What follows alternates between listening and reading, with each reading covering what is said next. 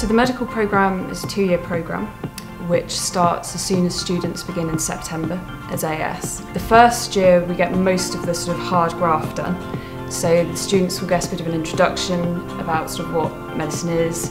We go through things like the requirements for medicine and all the extra tests you have to do, and then we sort of do some specialised training. So for example, we will train in-house at Ashbourne for the BMAT. With the UK CAT, which is another really important test, we get trainers from Imperial to come in and do some work with them because that's quite a specialised test. But again, we do all of this in the first year so that when they get to A2, it's more just filling in the UCAS form and sending it.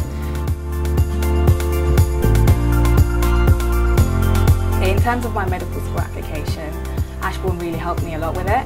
So I had help with my interviews, preparing answers for the questions which I'll be asked by the interviewers.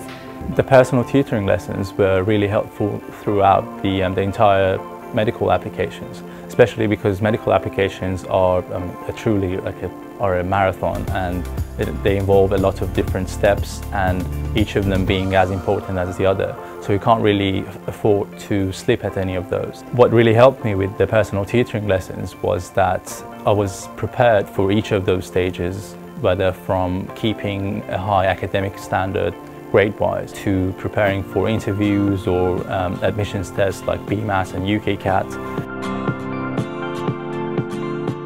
So guest speakers are really important for the Ashbourne medical programme. Some of the speakers that come in are actual doctors who have been doctors for quite a while, and they'll talk the students through the process.